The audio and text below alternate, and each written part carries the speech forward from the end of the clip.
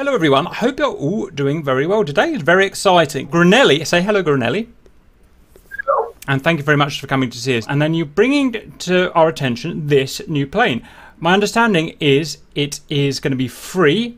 It's the Edge 540 and it's a racing plane. Is that right, Granelli? Yes, sir. The Edge 540 we're bringing to VARs. We've had a nice little group of talented individuals. We have aero, flight model engineer, aerodynamic, educated individual, very talented guy, very cool dude. Put 2 years back and forth of trying to get this plane to fly as good as it can fly, and really did a stellar job for just being an individual in the community. We've also had Jazz Aero participate with Aero as well to do the engine modeling and some of the other technicals. He did a fantastic job. Myself, we had Sensory 8 do some stuff with the EFIS screen. So a nice little team all around to come to put together an Edge 540 that is trying to be an Edge 540. Absolutely, yeah. And I love these. Such massive congratulations to anyone that does a free module like this. I mean, the amount of work that goes into it. Well, I recently made a video about simply the fact that making stuff is really hard. Criticizing stuff, really easy. Everyone can do that. Making stuff, especially stuff that's good, incredibly difficult. So it's great you guys have done this. Now, this is, like I said, kind of a racing plane. What's your real life experience? How did you get into this particular plane? Why did you go after this plane? A couple years ago, I reached out to a gentleman named Shadow who did an air racing series in DCS. And I've always been interested in aviation and air racing, as a young boy to this day. And we always wanted to bring something different and dynamic to DCS that was clickable, its own flight model, and something that we can do to get with our friends and kind of unwind after all the case ones and all the sorties, and all that kind of stuff. So we got together with these guys. We brought them all together. We built this community. We created this virtual air racing series. We created some fun pylon assets and some stuff to race around. And it's a beautiful, beautiful thing to have all these people come together and experience something. Even though it's DCS, it's still one of the better looking and feeling flight sims that we have access to. And why go to another flight simulator when you want to unwind? So we brought all our talents together and we dumped it on DCS. And we hope everybody can enjoy it. Roger, that sounds all very good and perfectly logical. Okay then, for this video, we're going to wrap everything into one. This is just not a complicated enough plane, I think, to do, a start tutorial, a landing tutorial. So I think we're all going to kind of bunch it into one, along with first impressions and first flight, because we haven't flown it yet. So let's have a quick look on the outside, and let's just see what Granelli's done. Are you the 3D modeler, Granelli? I can't remember. I did some artwork. I did some code work. I kind of did a whole lot of everything here. The model was done by a gentleman by the name of Alien Pioneer, and then we did some changes, some tweaks. We modified the cockpit. We did some work with the pilot models and stuff like that, and kind of tailored it to fit our kind of custom needs. So yeah, it's really good. It's top class. You sent some pictures to me a while ago, and I wasn't that impressed. But pictures are very you just can't see the detail. But now I can see the detail. I'm just having a look around the various structures of the plane. A quick comment, it sounds absolutely fantastic. Cool. It's a stick and rudder type of airplane. Absolutely. High performance, lightweight. My type of plane, to be honest. Okay, had a look at the outside. Really, I like it. I like it. That's a that's a $50, $60 aircraft at the end of the day, which is cool. Inside, now apologies, I'm aware that there's no light. We couldn't get the sun in a position to show light, so you're just gonna have to take my word for it. It's this carbon fiber that I'm looking at here. Yes, the dash is all carbon. So this is a really specifically made high performance plane by the feels of it. If you're going to have it's got a tubular structure, which is either I guess steel or aluminium, and then carbon fiber. How much would a real one of these planes set you back? Do you know? It's probably a six-figure number at the end of the day when you get it all said and done. I don't think any two of these aircraft are the same either. I think all these guys that race and fly these planes professionally are probably in the realm of everybody has their own kind of preferences and stuff. So I'd say around 300,000-400,000 to get your hands on one of these planes, and then to have everything else you need to run it. Absolutely. It's you know, it's a big number. This is not a Cessna, right? Yep, roger that. Reminds me of when I used to look at the races for. Sorry, I forgot the name of the race now, but the one where they have Mustangs in it in the desert, and how bespoke each Mustang is. There's very little actual Mustang left in there. Oh, someone had an error. We'll cut that out. Don't worry. We see all of this. I'm sorry. I'm just. If you wonder what I'm doing, I just look around the cockpit so the viewers can just see everything that's in the cockpit, and everything's nicely highly modelled. Textures all look really nice. Okay, so we've had a good look round. We'll test the sound when we go up and have a bit of a jazz. So let's have a look at the dash of the cockpit, shall we? So we've got. We'll start it up as well at the same time. I've got my master switch on. I've got my boost on. I've got my fuel selector to middle there. So we've got this is a barometric altimeter, yeah, that we can zero, yeah. Awesome. The thing below, oh yes, there's a stopwatch below the altimeter, isn't it? Mm-hmm. It does work as well. I haven't figured out how to use it. Start, stop. There we go. Did you sample the real aircraft for this? Sounds amazing. Yeah. Yes, this is a sample of the real 540. Roger. It's got this cool kind of LCD display. What was that called? You got two of them actually. The smaller one. What was that called? The center display is what we refer to as the race display, or it's a UAV navigation piece of equipment they use in the real planes that we modeled it. The race display is specifically designed for air racing. It shows your velocity and your G indicated right in front of your face, and it's tied to that little circuit board that's running horizontal there across the dash. Yep. And that's the LED peripheral vision indicator. So as your speed increases, the LEDs will light up. As your G increases, if you're in G mode, your LEDs will light up incrementally toward the center as you pull more G. And it's basically just a warning when you're looking for pylons and you're pulling 7-8 G. You have an idea of where you're at without having to look at a gauge. Awesome, awesome. Okay, and we can also have a backup ADI there, which is awesome. Yes, and we also have a backup ADI built into that race display. Roger. Now tell me about the big screen here. It's probably best if you just go through it. Okay, so the big screen is broken up into 4 pages. We have our navigation page, which is displayed currently. We have RPM, the main ADI. We have our altitude tapes, a compass, very basic, standard, as far as we could go without having SDK and putting cameras and forward-looking sensors and stuff that you'd see in a typical Garmin system. On the second page, we find our electrical system and some customizability. We will be able to control nav lights, floodlights, gauge backlights, the wallpaper for the display, the color of the floodlights, and we have a smoke display at the bottom right that will allow us to monitor the onboard smoke, which is fine. So you will be able to run out of smoke oil when you're in the air. Roger. I'm kind of getting quite excited by the sound. I've never seen this type of plane in real life, I'll say that. But the sound almost reminds me like going to a car racing circuit or something. Absolutely. It's like a bunch of angry bees flying around. Yeah. Okay, carry on, please. Now, as we move on to the third page, as I said earlier, this is our homage to Heapler and all the talented work that they do for us. We decided to add an MP3 player that you will be able to customize as many or as little songs as you would like. We will provide tutorials on how to set that up, but you're able to put in your own music, and you'll be able to customize the playlists and flip through the different songs, listen to the songs, and shred your Edge 540. So that's a fun little homage there to our favorite friends there at Heapler. Then on our final page, we will arrive at our customization or configuration menu. This is another play toward the X-Plane side of Flight Sim. Everything on this page is purely cosmetic and has nothing to do with the flight model of the aircraft. You'll be able to detach the winglets on the corner of the wings.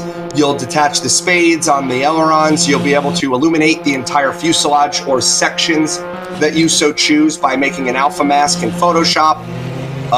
You will be able to hide or show the race equipment in the front of the dash and pull up an aerobatic routine if you so choose to try to do some aerobatic stuff.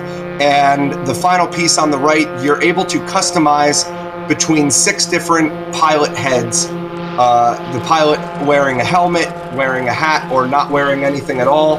All these changes are in real time and will affect your aircraft, and everyone else will see your aircraft as you've configured it. Yeah, I really like that. That's really... I've not seen anything like that in DCS so far. Sorry, I'm having to shout, but the boys are being loud. How you can change some of that in real time. So it's great that you guys are really pushing the limits at the moment. It's awesome. So the final thing there is the racing suit, and our custom pilot model is provided in the paint kit available publicly. So you will not only be able to paint your plane, but you can ensure that your pilot is wearing the appropriate sponsored suit. Put your name on it, put your face on it if you dare. Yeah. And there's a lot of customizability with this aircraft. Roger. Right. Next, we're going to very quickly look at the controls. I'm just going to quickly show you all your normal stuff in axis controls. So you pitch, you roll, you rudder left and right, axis for left wheel brake, right wheel brake. You want your prop lever as an axis. You want your throttle as an axis. You want a zoom view as an axis. You can play that and go back and screenshot that if you want. Also, you want the current UAV setup. You want LED setup. You can slow this down and look for this again if you want. You want smoke setup, and there is more. Do you want to quickly go over the smoke system about what you told me?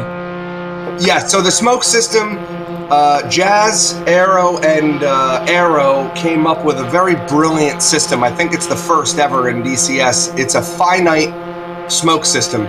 So when you spawn in and add smoke oil to the plane, you will start with 10 gallons.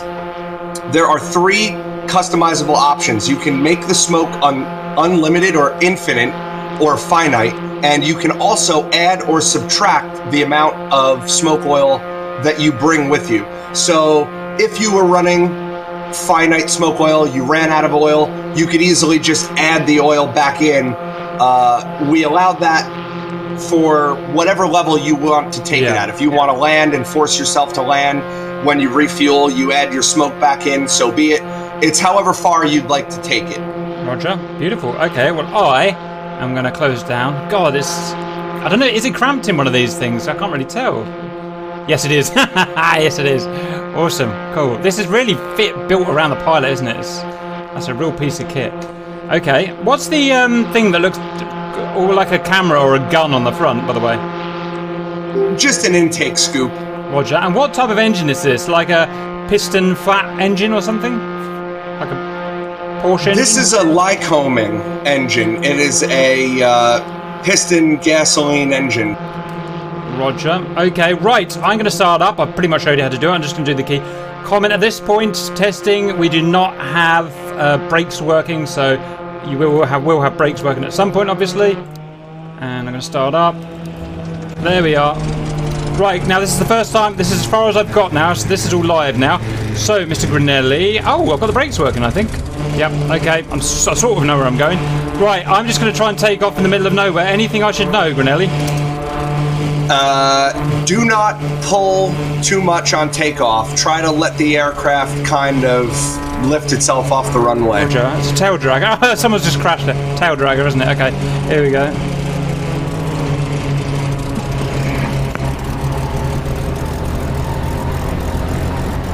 Wondering why it's skidding? It's because I've got my wheel brakes jammed on. Oh, first go cap. I screwed it. Screwed it, Grinelli. Right, I'm going to try again. Right, okay, we're in now. So, a little bit of throttle, a little bit of rudder.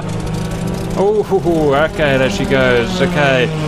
Right, she is a tetchy little thing.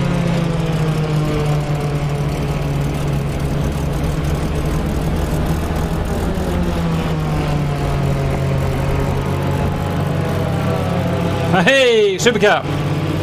Look at that. Ooh, okay. Hey, this feels nice. Hey, guys!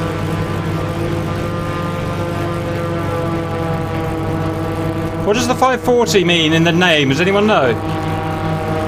I believe the 540 is because it's got a Lycoming 540. It's a 6-cylinder air-cooled piston engine. Right. What's this reading in? Kilometers an hour, knots, or? knots. Roger. Well, she accelerates quick, you know. I know she's going to have a limited top speed, obviously, but I'm 200 knots. 200 knots already. It's on the other side of the wings. What are they? The what on the wings, sorry?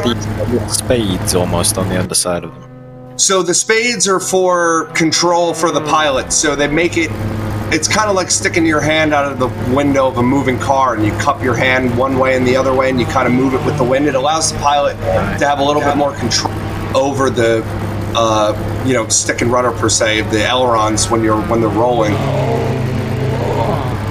I'm really enjoying it. I'm really enjoying it.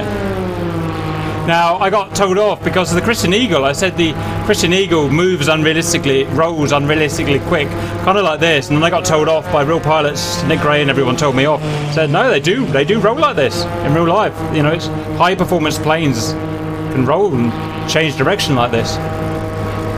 It's amazing, really. Absolutely. The Edge 540 features a 420-degree roll rate. I'll try that out. Oh my goodness. 230 knots. At 230 knots, you will get 420-degree roll rate per second. Wicked. Who needs an F-16, boys? Oh, that's dizzy. Going over for a loop. Oh! Hello, buddy. This is awesome. It sounds like a little two-cylinder. No, not a two-cylinder. A two-stroke motorbike or something in formation with me. Yeah, that's me off your right. Oh, it's you, is it? Awesome. Oh, we've got another Grim Reaper coming. I'll back off, guys, so you can catch me up. I'll aim for 150. I think I overdid my engine. It's just stopped. Oops, how embarrassing for you. You might have ran out of fuel.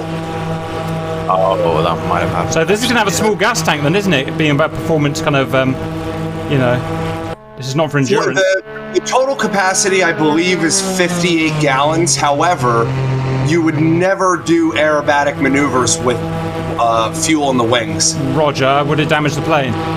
Oh, yeah, absolutely. It would definitely be unsafe. Right, do you want to take the lead, Grenelli? I can't actually find formation, as long as you stick under full power. Grin has the lead. Right, you can take me for a little a flyby. The rest of you come and meet up with us. Those pylon gates are fantastic.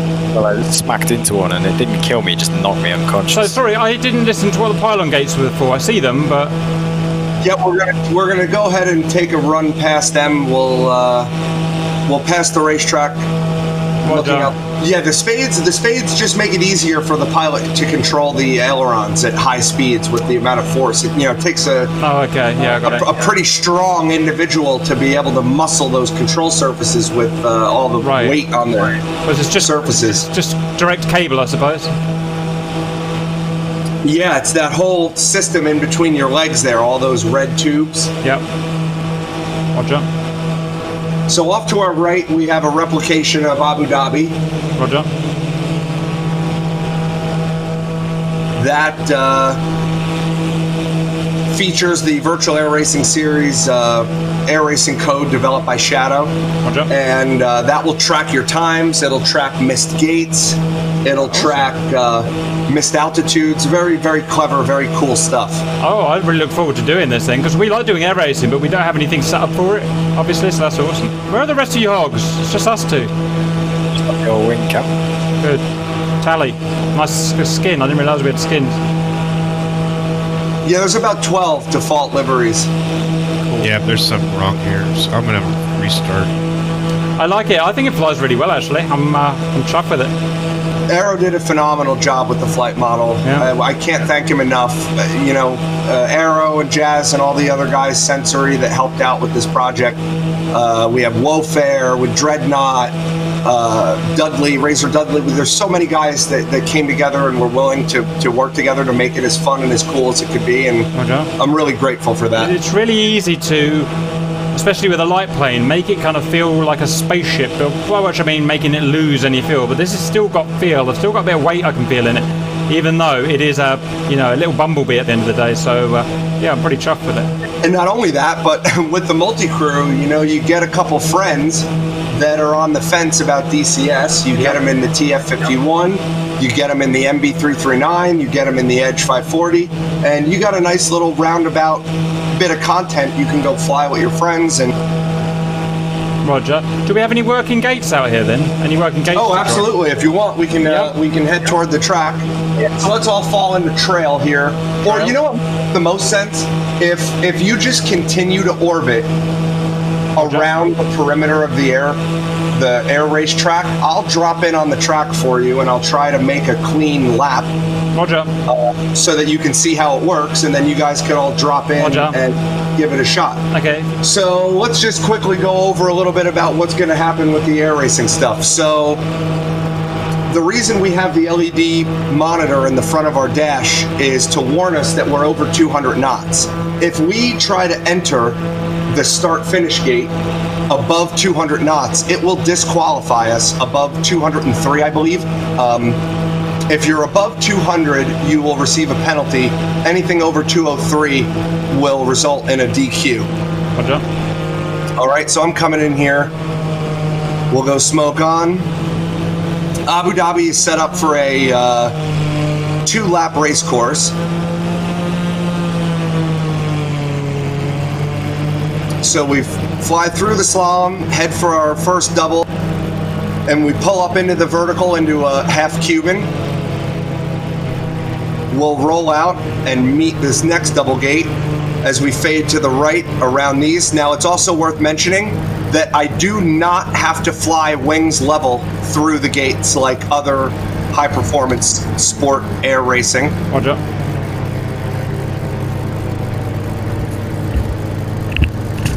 And we just make these 2 runs. And then as right now, I'm receiving air racing information in the top right of my screen as a pilot on the track. You will see my final result here as I come through the final 2 gates. Ping. There you go. 55. So there's a 55.92 with 0 missed gates, 0 missed altitudes, and I crossed the finish line at 204 knots. All right, Seahorse, you ready? Roger. Right, remember, not allowed above 200, or 200 basically. Right, heading to start position.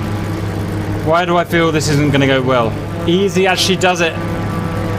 Seahorse, we are not Cornelli, we are just amateurs. Copy, I'm going to let you go. I'll watch from above and then drop in after you've been. Chicken. Okay, start. Oh shit, this is harder than it looks already. Ah, it's so hard. Half Cuban. Wow, this will improve your dogfight skills. Here we go. I haven't missed anything so far. Nope, you're doing good. You know what? I'm not using the rudder. That's my problem. Got to start kicking some rudder in here. Oh! No one wanted to see that. Oh, in the face. All right, Seahorse, off you go. I'm going to give you a tip. Speed and power does not win this one. Is this one on the right, yeah? Yes. Yeah, on the right, yeah. And then you got chicane, and then you're into the pull-up gate. The half Cuban, correct. Yep.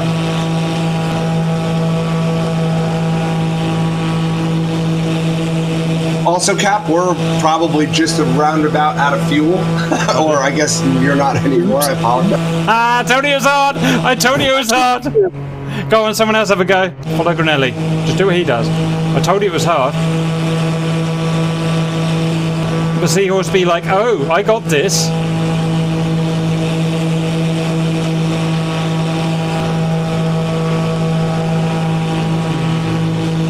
It's through. Half Cuban.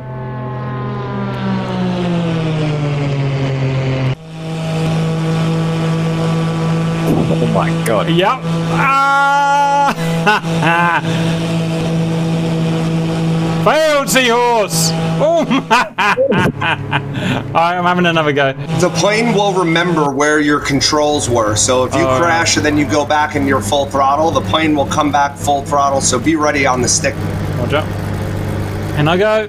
Right, remember, Cap, not speed and power. Not speed and power. Just get it right. Rudder, rudder, rudder, rudder, rudder, rudder, rudder. Yes, I did the first chicane right. Power on. Cuban up, over the top. Oops! Right oops. to the... Don't worry, that won't be on camera. Excuse me. Yeah. It's excellent. I like this. I think it flies great.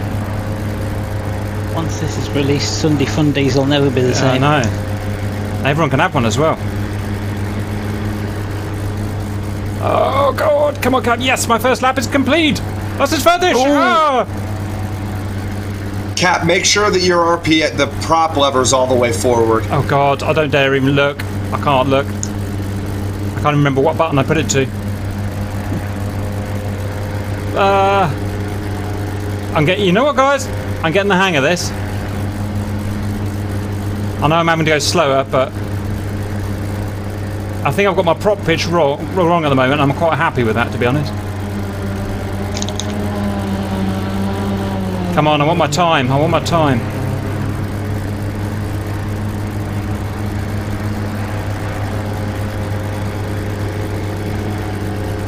Well, you really have to fly this plane, don't you? Oh! Pull, pull, pull, pull, pull. And time! 1 minute 38.38. Hey, it's the first time, guys, the first time. All right, Mr. Granelli. I'm pretty chuffed with that, all in all. If we were allowed to, we would love to go and use it in our silly Sunday things and crash it into people and have fun. It's just like kind of expanded CE2 at the end of the day. So, everyone, any idea? Do you know when it's coming out roughly, or are we allowed to say? What's the score on that? I've learned from Deal Dynamics from not to give an actual date. How we are close. I'm trying my best to fix the brakes and work with the rest of the guys to try to clean up a couple of the little things. Soon, let's say 2 more weeks. Oh, so 2 more weeks. Yeah, we like that one. Kudos to the flight model guy as well. This is a real barrel of laughs. Wait, look at me go. Can you do the hang in the air thing? Oh, I'm doing it. I just did it. Look at that. Oh. DCS will never be the same. Very good. Right, I'm chuffed with that. Thank you, Granelli & Co, for showing that off to us. We're going to go and do some silliness in it. Anything else you want to say? Just a big shout out one more time to Aero, to Jazz, to Sensory, Shadow, Razor, Team Aeroshell, all the guys that help to get it to this point. A big thank you from the bottom of my heart. Well done, and guys. Thank you guys, Grim Reapers, for taking the time to take a little look at this and have some fun. Our pleasure. I hope you enjoyed that, and see you later.